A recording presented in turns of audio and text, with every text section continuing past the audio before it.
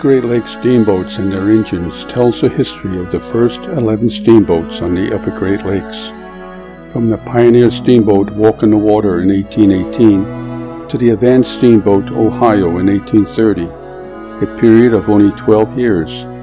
The Great Lakes was transformed from a fur trading culture to a bounty of farms and cities. The book contains an abundance of original art, accompanied by ship perspectives and ship lines. There are also 3D rotating models of each ship at the beginning of its chapter, along with videos showing those ships underway. 4 engines were utilized during this time, and the operation of each is explained in detail, such as in the following example. The Boulton & Watt engine consisted of a cylinder and a piston to which steam was applied, and a condenser chamber where the exhausted steam was collapsed. A clever but simple pipe interchange and valves directed the steam in turn to either the top or bottom of the piston, and also at the same time directed the spent steam to a condenser where a spray of cold water collapsed the steam into a partial vacuum. The piston is thus, it might be said, is both pushed and sucked at the same time. The valve linkage system that brought this about was a little complex. First, through a linkage of arms, rods, and pivots, the movement of the handle would open or close a pair of valves. This handle in turn was moved by a plug tree, which, through a mechanical linkage to the yoke, moved up and down in sync with the piston.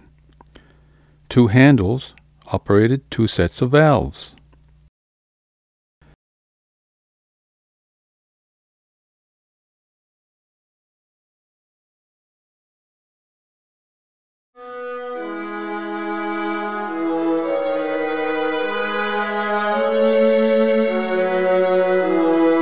There are also aerial perspectives of the settlements of 1818 to the towns and the cities of 1830s.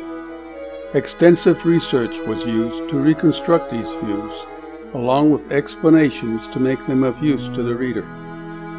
Supplementing these views are brief histories of the villages and their founders.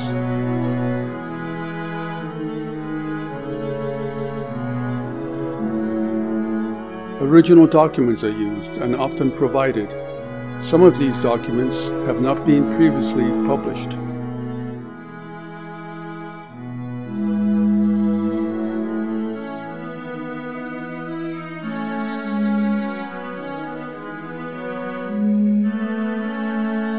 Also included are illustrations which include maps, cutaway views of vessels, numerous sketches, and contemporary illustrations.